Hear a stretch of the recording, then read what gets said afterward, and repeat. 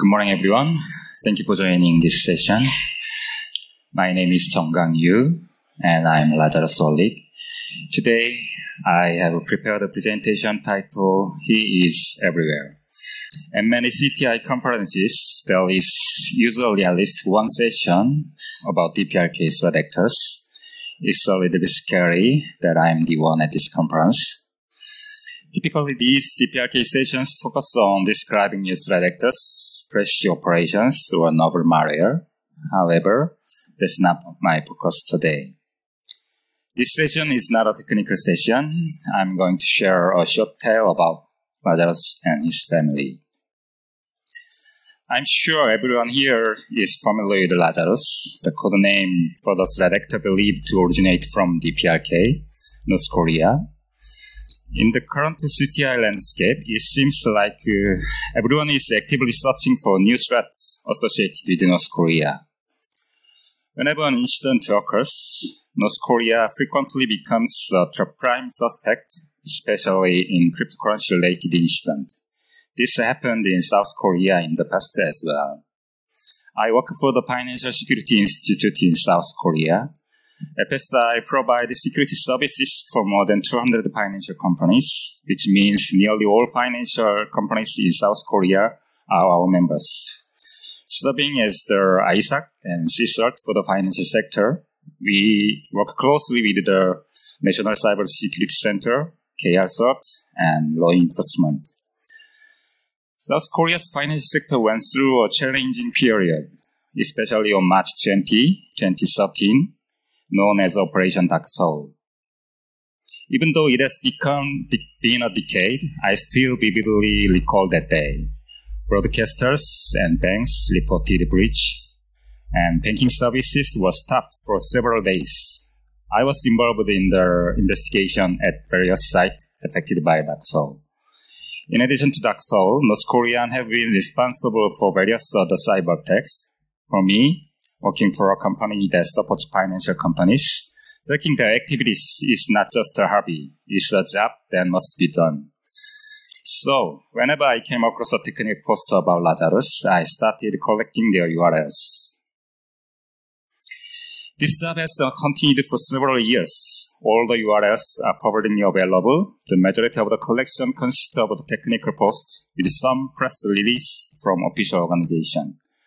From 2009 to 2018, the number of posts each year was in the dozens.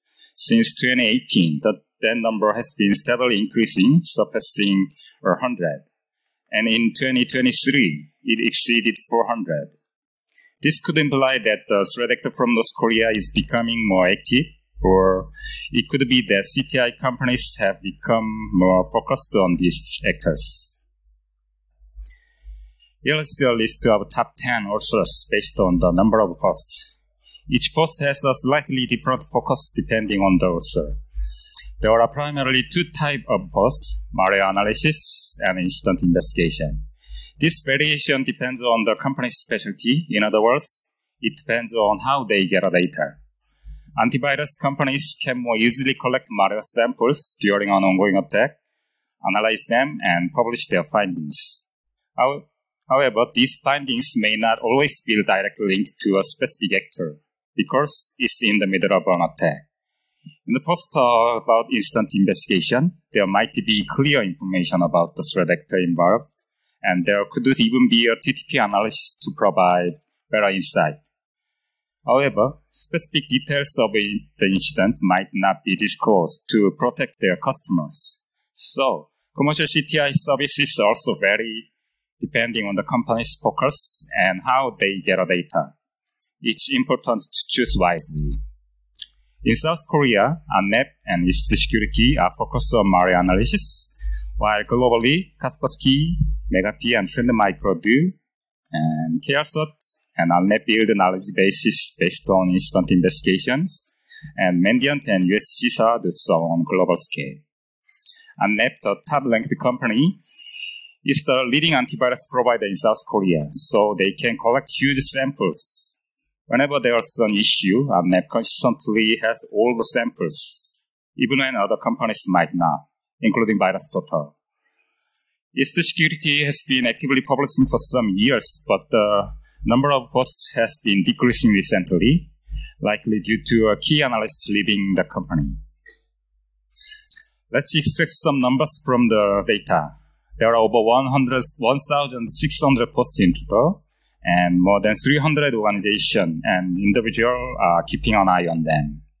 If we focus on the notable incident or operation that are believed to be linked to Lazarus, there are over 100 cases across 57 countries. When I extracted the code names that referring to the group, I found 143 in total. You might be familiar with some code names, Lazarus, Kimski, AP37, but what about the less well-known ones, such as Stardust Chalima, Emerald Sleep, Black Artemis, and Sharpenshooter? And what about ITG10, ATK114, APT-Q-12? It's impossible to remember all these code names. So, someone might publish a fascinating technical post with an unfamiliar code name. You might not even realize it's related to a North Korean threat actor. So I had an idea. Let's organize all these code names. I'm pretty sure I'm not the only one who thought about this. MISP, managed by Circle, the organization behind this fantastic event, also has something called the Threat Actor Galaxy. This MISP Galaxy cluster handles malware, threat groups, operations, and more, each as a separate node. Visualizing this data as a network graph, it kind of looks like a constellation, which is why they call it a galaxy. Since it's open source, it includes a mix of threat group code used by various organizations. When it comes to the North Korean threat actor, it's categorized under threat actor, and if we exclude the operations, there are just over 10 groups. The MITRE Tech framework isn't just about tactics and techniques related to the cyber attack. It also covers threat groups tracked by the CTI community. In total, there are 138 groups, including nation-state actors and cybercrime groups. Because different organizations might track similar activities under different names, might provide group IDs, names, and list of associated groups. Among these, the North Korean threat group has 5 IDs, and there are a total of 30 code names listed. For each threat group, they systemically link to the technique and software they use, which can be incredibly useful for countering threat groups that focus on TTPs. You can also find data that show connection between cyber threat actors and actual North Korean intelligence organizations. Mandiant, a leading threat intelligence company, has identified the third and fifth rules of the RGB and the Ministry of State Security as operating at the groups. They also detail how each of these connects to threat actor in the community. There was an update last week, and it made a few changes. The expert panel report of the UN Security Council Sanction Committees on North Korea has outlined North Korea's cyber threat activities, which were found to be in violation of sanctions. This includes trend in ransomware distribution and cryptocurrency size. The report also discusses the connection between North Korean government organizations and threat actors. Unlike Mandiant, it has been investigated that threat actors under the third rule on RGB are involved. I found several other similar reports, but the results varied. Given that North Korea is a closed country, connecting cyber organization to real-world entity isn't straightforward. So I decided not to attempt this puzzle. Let's break down how threat actors are named by different organizations. The simplest way to do this is by giving them a number with a common starting word. Many organizations follow this method. It's convenient for them to manage, but it can be challenging for people to remember. Another approach is to name these actors similar to how we name malware. Kaspersky seems to adopt this approach by taking or modifying certain words from malware file names, PDB path strings, and other IOCs. Companies may change their naming conventions. For example, Microsoft used to pick names from elements, but recently they've shifted to words related to weather event. Mandiant use a different strategy. If they lack enough evidence for a threat actor, they'll give it a UNC prefix followed by a number. UNC means uncategorized, maybe. When they do have enough evidence, they'll add an APT prefix followed by a number. Another way to name these actors is by using a common prefix or suffix that's tied to a specific sponsored state.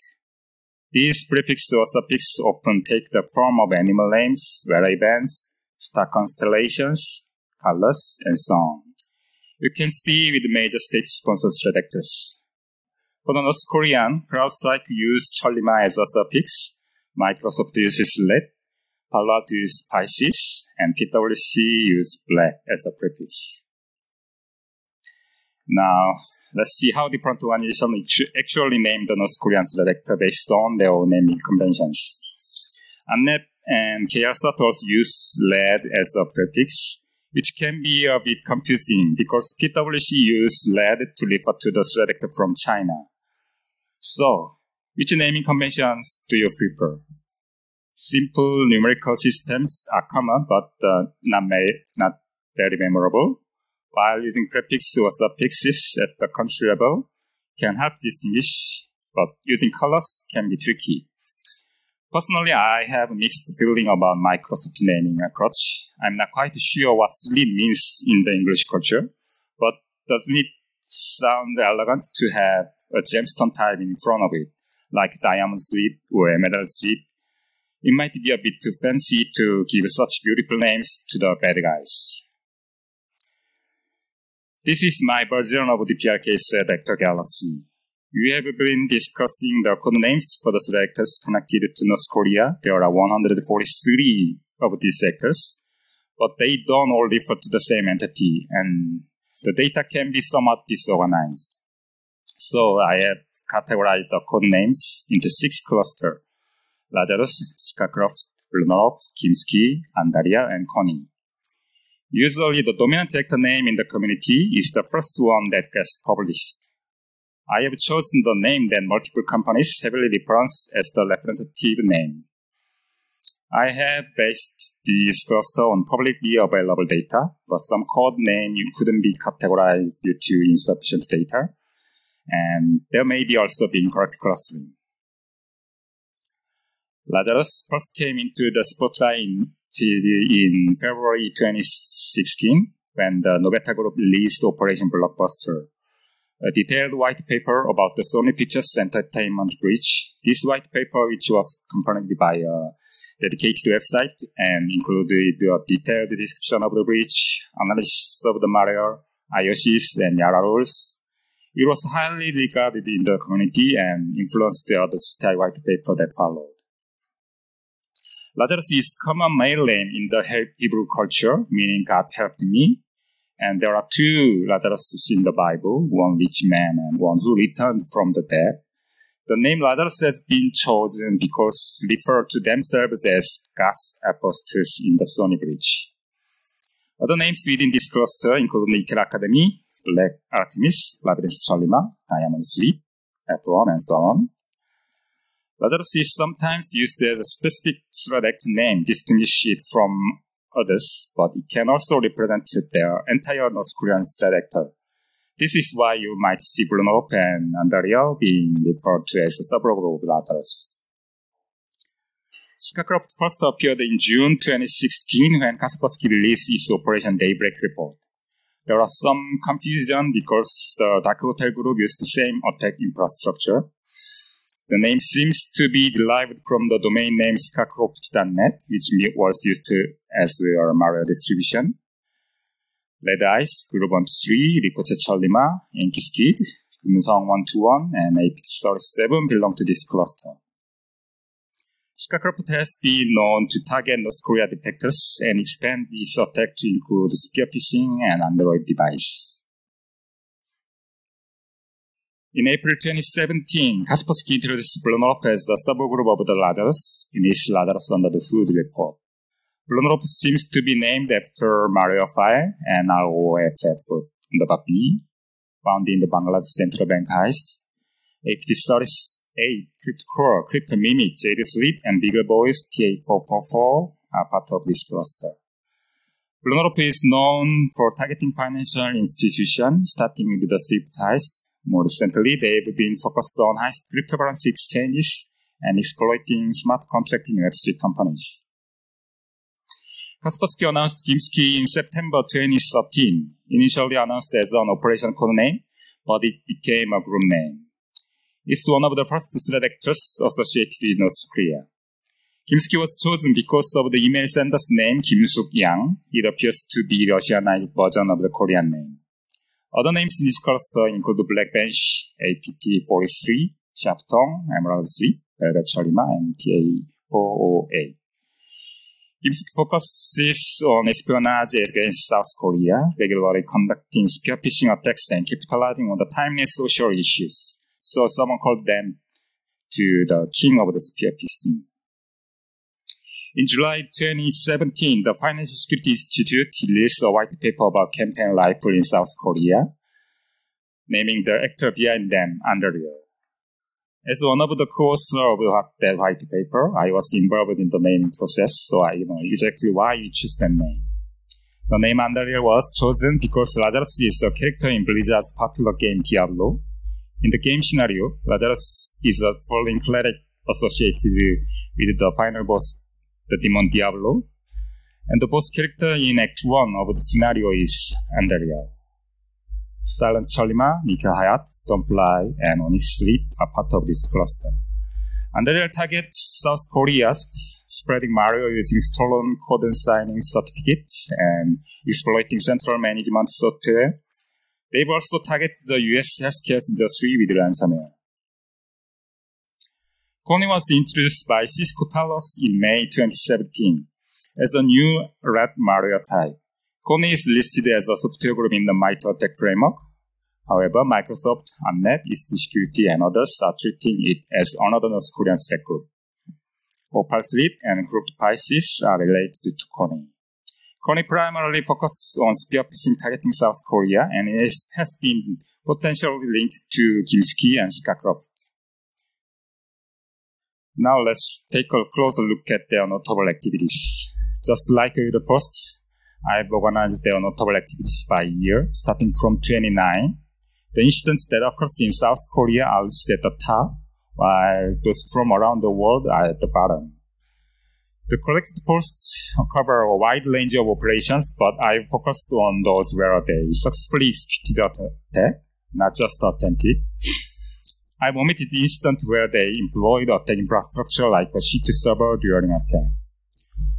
Originally known for their DDoS attacks, their activities has been steadily increasing, with the highest number of incidents occurring in 2018. In South Korea, it appears that there have been fewer incidents in recent years, but undoubtedly there are several undisclosed incidents. I could not include them. Today, I won't go into specific about individual incidents. Instead, we'll look at the bigger picture. For each incident, I've summarized their motivation and categorized them into distinct groups: destruction, espionage, data breach, financial gain, authoring, and supply chain. Authoring attack can be seen as a kind of attack infrastructure, but I've only included those that have a clear and specific purpose. As you can see, they started with destructive attacks, but it's clear that they are shifting more towards making money. Assessing the geographical distribution of the victims, it's not surprising that South Korea is at the top of the list, followed by the US, Japan, and India. It feels like the entire world should be colored because he is everywhere. And if we also include the attack infrastructure they use, the whole world might be colored, maybe. I'm still working on getting more details about these notable activities, so keep an eye on my website for additional information. As I mentioned earlier, incident investigation reports often hide detailed data to protect their customers. So it would be nice to be able to do that with quantitative analysis, but based on my experience, I've identified the techniques they seem to like the most. When they comes to initially access, their top choice is supply chain compromise. They've been using this method extensively, starting as early as 29 with the DDoS attacks, and they are still using it in their most recent operation, Operation Smooth Operator in 2023. Supply chain attacks are often identified just before major incident, and I'm curious to see what their next move is after Operation Smooth Operator. There is also an ongoing investigation in South Korea, but I don't know when it will be made public. And the drive-by compromise technique might be limited to South Korea. In the past, they exploited zero-day influence player and web browsers for this purpose. But as web browsers improved their security, this approach became less common. However, South Korea still uses plugin software, which can be exploited for watering attack. Just last week, Amnet released its Operation Dream Magic report. This report covers watering attack through plugin software in South Korea. When it comes to lateral movement within a network, they choose exploitation of remote services. Some companies install agent software on all their computers, managing them from one centralized manager. I'm not sure it's only common in South Korea. In several cases, they've utilized this agent software as a means to move laterally by exploiting. Many of these management softwares, such as patch management and asset management tools, have functions for updating agents and distributing files and remote commands. These functions are often not rigorously inspected, so attackers exploit them for their own purpose. In South Korea's public and financial sectors, it is mandatory to have an air-gapped network. However, one manager was connected to both networks, which could allow them to break into the internal networks through this manager. As organizations have improved their security, the attack surface is getting smaller. Consequently, phishing has become the preferred choice for initial access. Lazarus, along with other threat groups, use phishing to spread malware and steal email service account. Once they have access to an email account, they use it to launch more phishing attacks and even leak the contents of sent and received emails.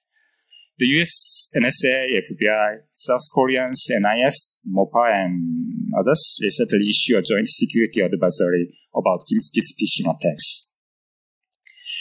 Regardless of their preference, they have one remarkable skill, quick learning. They seem to quickly acquire a wealth of information to make their attack successful. For example, in the Bangladesh Central Bank SWIFT, they made fake transfers based on their understanding of the SWIFT system, something only a few people in the financial company knew about it. In the Chongwei's case in 2017, after infecting ATMs, they likely obtained card numbers and passwords by carefully analyzing various log files, which are not usually stored in the ATM. There isn't a single place that lists all code names used in CTI community. There might be 100 for threat actors and 1,000 for more operations, campaigns, and malware. In April, Wired highlighted an issue related to these code names. They pointed out that those names can lead to confusion, slow down information sharing, and sometimes convey an inaccurate sense of the threat's magnitude. However, we can't stop people from using code names. In fact, creating and figuring out these code names can actually help us better understand the threat they relate to. Today, I have talked about the code names of the North Korean threat actors and described their activities. The North Korean threat actors are among the most active globally. They do a lot of different things, spanning from espionage to financial gain, and even causing disruption for chaos. Predicting their next move is a complex challenge.